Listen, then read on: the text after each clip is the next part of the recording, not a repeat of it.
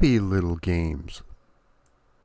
If you were a boy growing up in the 1980s, more than likely you had two interests.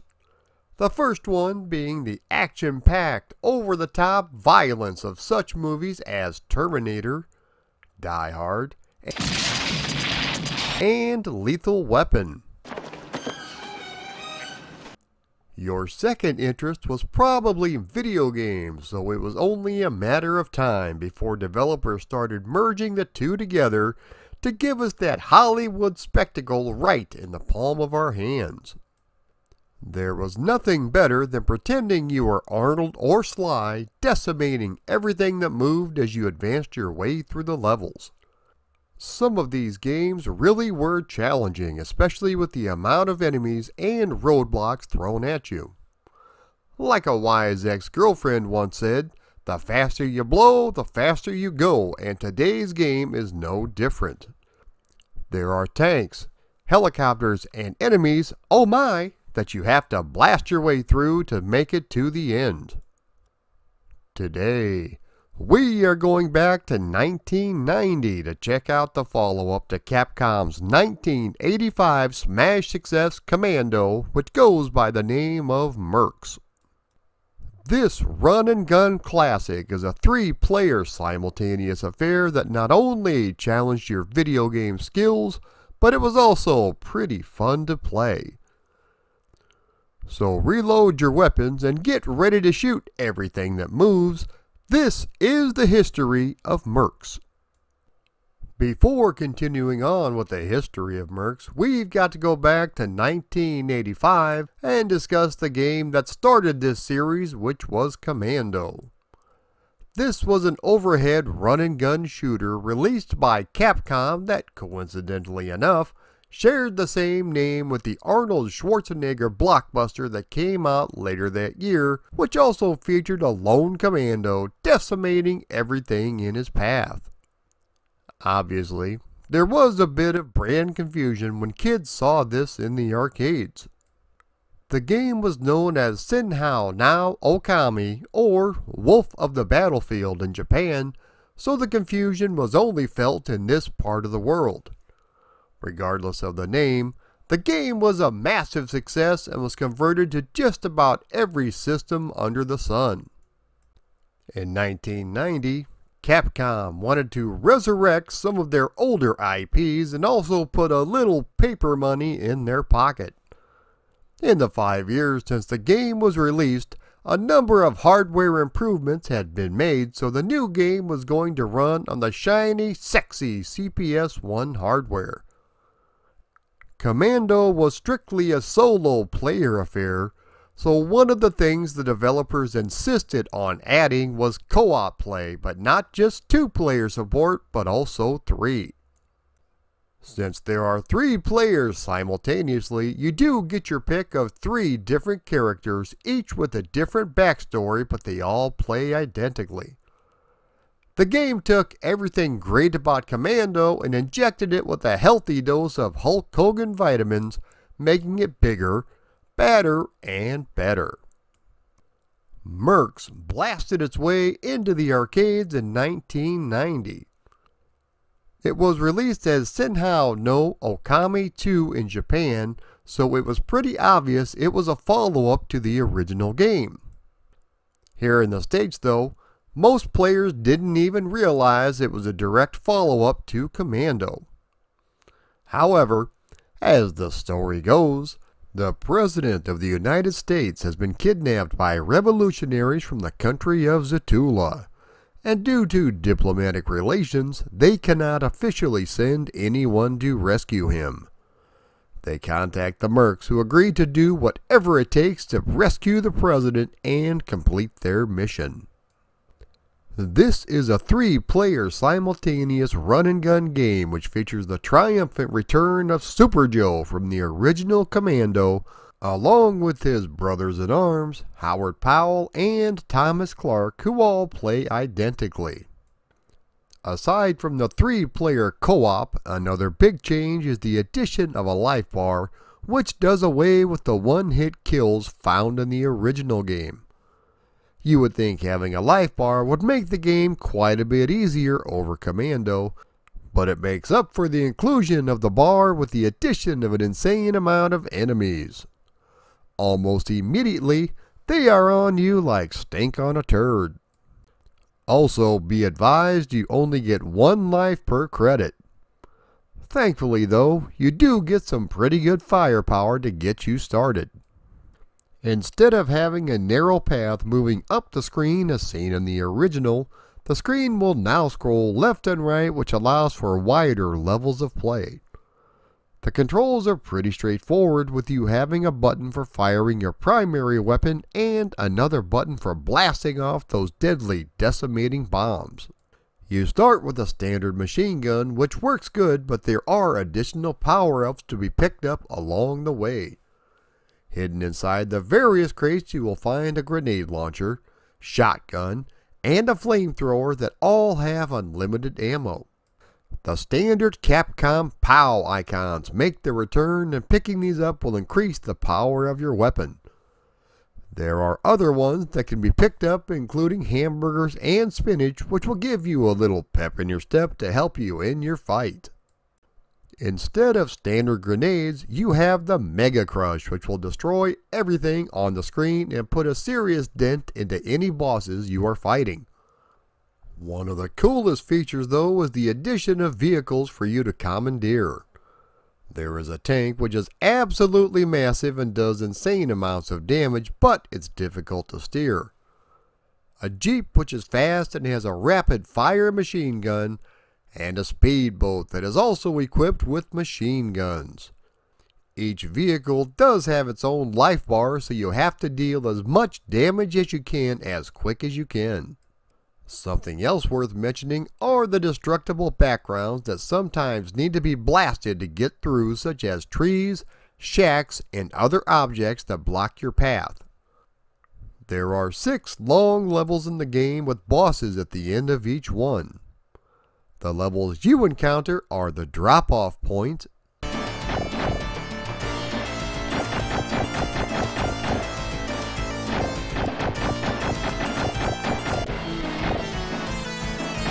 the village,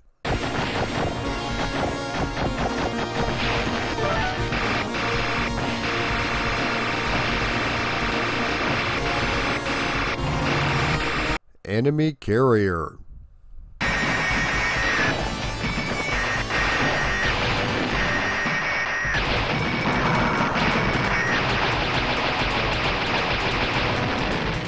the jungle,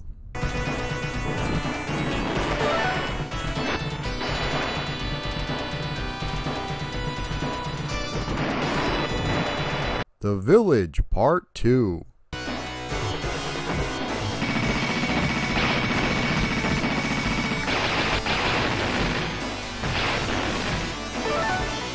and the enemy fortress.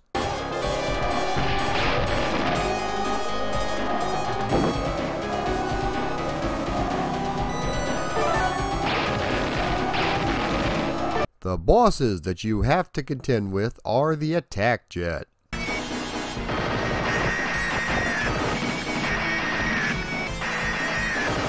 a tank,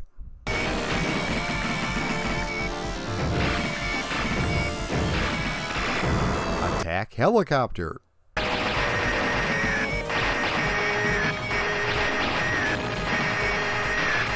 gunboat,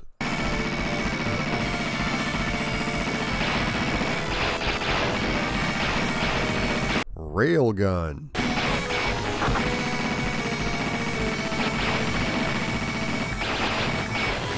missile launcher,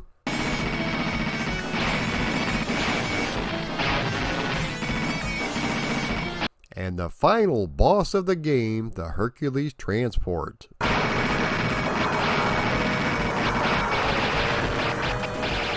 This one is a bit tricky because you have to destroy it before it takes off, so there is a bit of a time limit.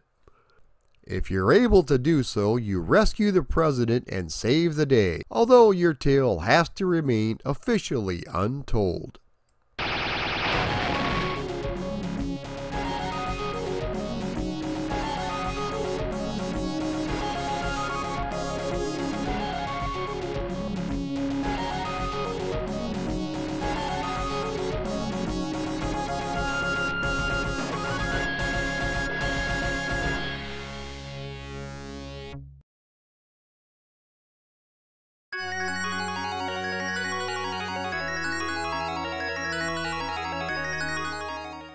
The game is a lot of fun to play. It is total carnage indeed, especially if you are playing it in 3-player mode. The huge sprites, fantastic music, and excellent controls makes it a great gaming experience. It was included in Capcom Generations Volume 4 Blazing Guns, which was a compilation that included Gunsmoke and Commando for the PlayStation and Sega Saturn in 1998. In 2005, it was also released as part of Capcom's Classic Collection Volume 1 for the PlayStation 2 and Xbox, and later on the PSP in 2006. The Genesis version was also released on the Wii Virtual Console. In 2008, Wolf of the Battlefield Commando 3 was released. This is a 3-player online shoot-'em-up extravaganza which features old-school gameplay along with updated HD 3D visuals. The controls have also been updated, which includes twin-stick shooting similar to Smash TV, which works really well. The action is absolutely insane with giant bosses and bullets flying everywhere. Cutscenes are used to flesh out the story with an anime style that sort of works. Various weapons are also littered throughout the levels, and the POW icon makes its return. There are only 5 levels in the game, but each one is very long in length. Similar to the previous game of Mercs, there are bosses at the end of each one. The game was available on Xbox Live and the PlayStation Network and cost a mere $10, but it was well worth it, especially if you had a couple of buddies to join you.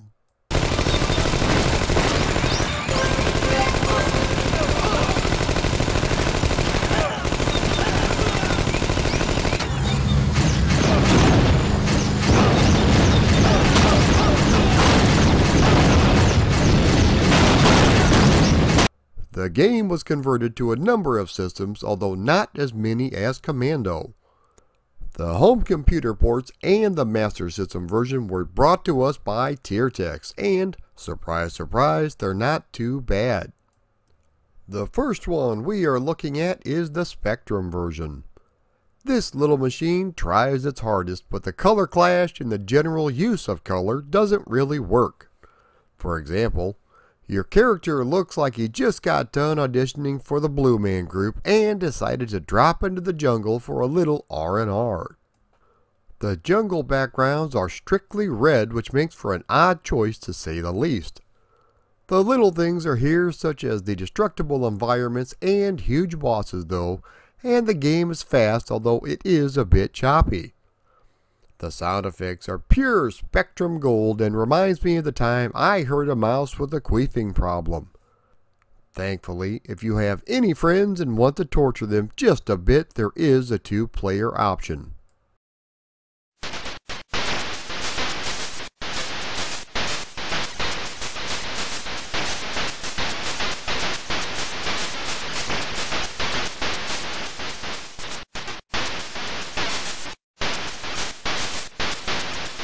The Amstrad version looks nice with plenty of sprites on screen and colorful detailed graphics. Another upgrade over the Spectrum version is the music, which sounds pretty good. With the added bonus of music and colorful detailed sprites comes horrible frame rates and sluggish controls. The enemies are just relentless and gang up on you almost immediately. If the frame rate was better, the game could have been a contender.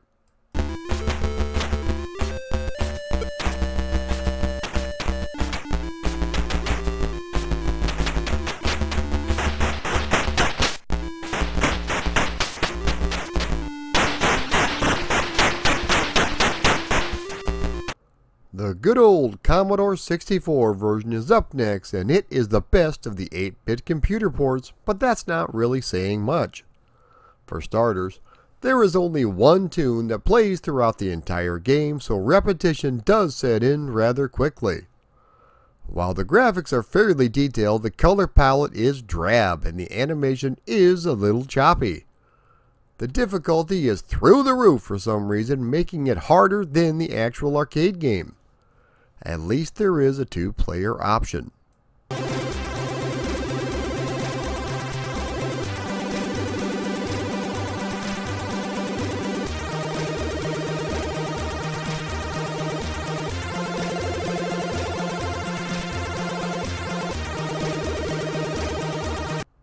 The version most people are familiar with is probably the Sega Genesis version, which was converted by Sega themselves.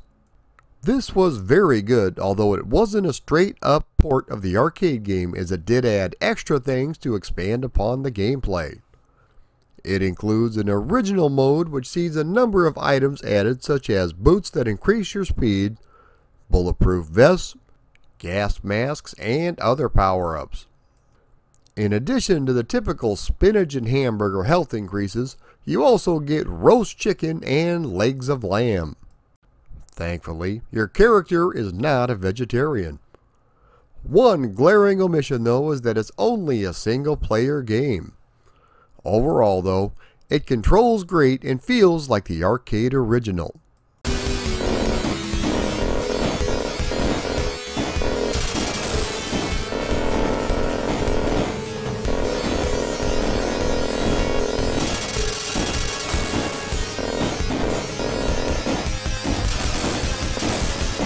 Tear Tax gets a lot of flack on this channel, and for the most part it's justified.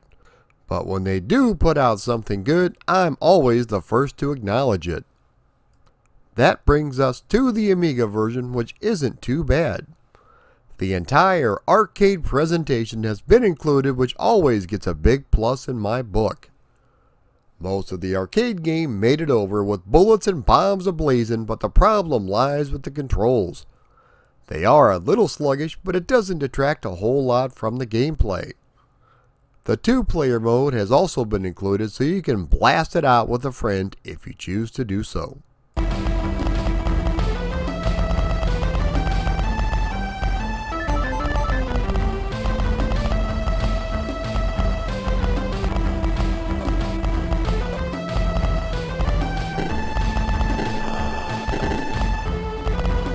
The Atari ST version looks very similar to the Amiga in still shots, but once it starts to move, the frame rate drops faster than I do smelling my wife's SBDs. The frame rate is a herky, jerky mess, making it completely unplayable in my opinion. As to be expected, the music has taken a hit when compared to the Amiga version as well. Not the worst one on the list, but definitely not the best one either.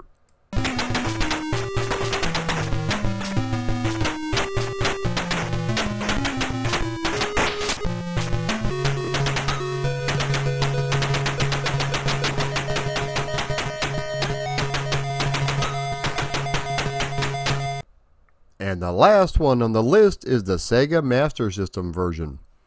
The first thing you notice is that the sprites are a bit smaller than the arcade game, but that's to be expected.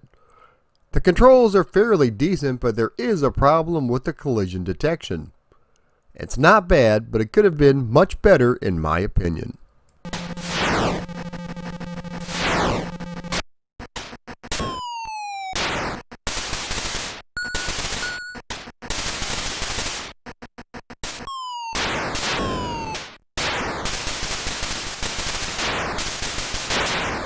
And that, my friends, is the history of Mercs. I've always enjoyed this arcade game even before I knew it was a sequel to Commando.